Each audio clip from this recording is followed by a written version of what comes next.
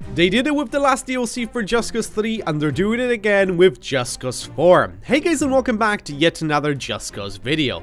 We're not even a full year after the release of Just Cause 4 and the game developers have already teased us with possible plans for Just Cause 5, which we saw at the end of the Danger Rising DLC. Spoilers ahead, I will be talking about the ending of the last Just Cause 4 DLC, so if you haven't played it yet, I do recommend you skip this video in order to avoid any sort of spoilers. Before we begin, I also wanted to let you guys know that I've got my very own Just Cause merch. The link to that is going to be in the description.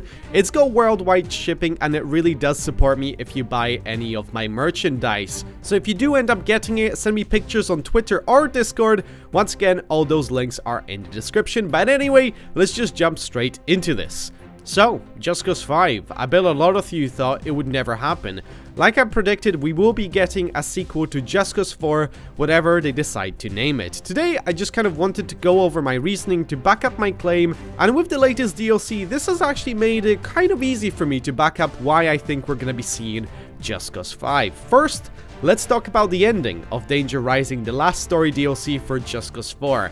It's been set up that Rico and the agency don't really get along anymore, with the agency sending numerous submarines to Solis commanded by Agent Miller in order to kill or take out Rico. However, as we play through the DLC, we discovered that taking out Rico was their secondary objective. The main goal was to recover what's left of Project IAPA. I think I'm pronouncing it right. I keep calling it ILAPA, but I don't think that's the right way of doing it. Maybe I finally nailed it with IAPA. You can let me know in the comments down below. And essentially rebuild it at a friendlier site, which by the looks of things is the United States of America, which is of course the home of the agency. The woman in charge of the whole operation, as we find out at the end of it, was Agent Kane. So I've got a little bit of backstory of Agent Kane. As revealed in the Just Cause 2 PDA, she was born on June 15th, 1970. It's revealed in the mission Love is in the Air that her father owns a vineyard at Napa Valley and that Rico has been there. She and Rico Rodriguez had a short personal relationship sometime before the mission to San Espierto. Is that how you say it? I have no idea. I'm not very good at Spanish, if you can tell. Something Tom Sheldon still remains oblivious to. Despite Rico's subtle references, that relationship might be the reason why she's less than nice to Rico during most missions in Just Cause. But they start getting along better during the later missions. She was obviously a minor character in the Danger Rising DLC, and she was the one that tipped off Sheldon to go to the docks at the start of that DLC. Rico in Just Cause 4 has vouched to take down the agency, so it's safe to assume that she will be one of the main villains we'll be facing in Just Cause 5, on top of obviously whoever is in charge of the agency. Which, I wouldn't be surprised if it was Rico's father. Maybe he's still alive. That would be pretty cool. A lot of people assumed before the Danger Rising DLC came out that once we take down Agent Miller and his submarines in Solis, that will be the end of the agency, but that just didn't make any sense to me. And yes, I did see a lot of comments of basically people telling me that this was going to be the final Just Cause game. That's kind of what I'm basing my claims on when people said a majority of people, just so you know. The agency at the end of the day is a massive corporation based in America, which have access to some amazing tech, so surely a few submarines is not all they have, and they wouldn't just relocate to Solis just to take down Rico. In order to take down the agency, we have to defeat them in America, which will be the most likely setting for the next Just Cause game. We know that Just Cause 4 didn't sell very well, which reflected in the player numbers at launch, which led many people to assume we won't be getting Just Cause 5. The thing is, if the devs didn't have any sort of plans of making a sequel due to poor sales of Just Cause 4, surely they had enough time to redo some dialogue or take out some stuff, or even just alter the last cutscene in that DLC to basically wrap up the whole story, being like, yep, the agency has been defeated and whatnot. Surely that would have been a very unsatisfying ending to the agency, but they could have easily done that. But leaving it open like that definitely confirms their plans for a sequel. Another thing to consider is that Just Cause 4 was Avalanche's first what you could consider a failure sales-wise. It's just very unlikely that they would cancel the whole franchise due to poor sales of their latest installment. Up until that point, all the previous games sold very well.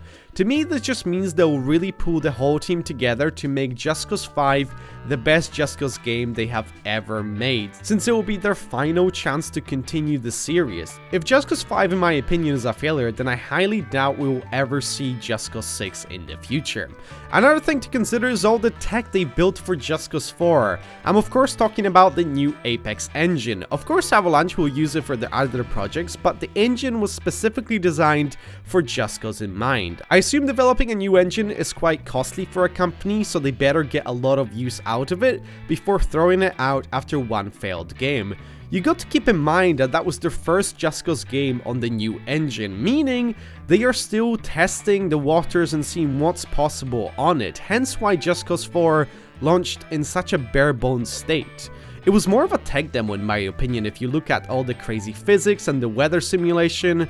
Only with the DLC they actually added new meaningful gameplay additions. So I really do think that Just Cause 5 will have to be a massive game for Avalanche in order for them to obviously continue the franchise, so they're probably gonna pull their whole team together in order to make it a good one. Plus, they now have the time and experience of obviously developing Just Cause 4 on the brand new engine, so I really think Just Cause 5 is gonna be where they can really shine and push the engine to its limits and do a proper Just Cause game, and I'm sure a lot of fans are gonna be blown away by it. I wonder if it's gonna be for the new generation consoles. I'm kind of hoping it will be, and hopefully they take a little bit of time with the game as well to get everything done correctly, because I think a lot of people are kind of, you know, disappointed with the launch of Just Cause 4, so Just Cause 5 really has to bring all those fans back in order to succeed. And that's why I think we'll be seeing Just Cause 5, and it will be one of the best Just Cause games we have ever seen. It's fair to say that Just Cause 4 has come a long way and has improved massively with the content updates and patches. Still has a long way to go to make it the best Just Cause game, but I still think it is an amazing game. They have made a lot of improvements. First of all, the optimization on PC was just absolutely amazing. The gameplay was a lot more fluid, it was more intuitive, it was in a lot of places better than Just Cause 3. Unfortunately, they didn't really have the content to back it up. That was one of the shortcomings of Just Cause 4, but I think that was mainly due to them developing Just Cause 4 on a new engine. So seeing how there's kind of an open ending to the last DLC of Just Cause 4, it is fair to say that we will be seeing Just Cause 5 and Avalanche will be pulling everything together in order to make it a success. Because like I said, if Just Cause 5 fails, in my opinion, that is going to be the end of the Just Cause franchise. It's definitely not gonna finish with Just Cause 4. Question is, when are we gonna get it? Is it gonna be 2021, 2022? I do assume we're gonna start hearing rumors by the end of 2021, and we might see it release early 2020. We'll have to wait and see on that one. And little addition, if Just Cause 5 won't have any sort of multiplayer or co-op, I'll delete my channel. Just saying, Avalanche, just saying. You don't want to lose your biggest Just Cause creator. Put out that multiplayer in it. I'll just say that much. Thanks, boys. Anyway, that is going to do it for this video. Let me know what you think in the comments down below. Do you think Just Cause 5 will actually happen? If so, let me know what you'd like to see in that game. Because who knows, maybe the developers are going to be reading these comments and they may get some cool ideas for the sequel to Just Cause 4. Whatever that sequel might be named. Maybe Just Cause Online. I'm not going to lie, that would be fucking sick. But anyway guys, that is going to do it for this video. Leave a like, subscribe if you're new to the channel for plenty more Just Cause 4 content. But for now, thank you guys so much for watching. Hope you're going to have a wonderful day, and I shall see you guys next time. Take care, goodbye. Bye-bye.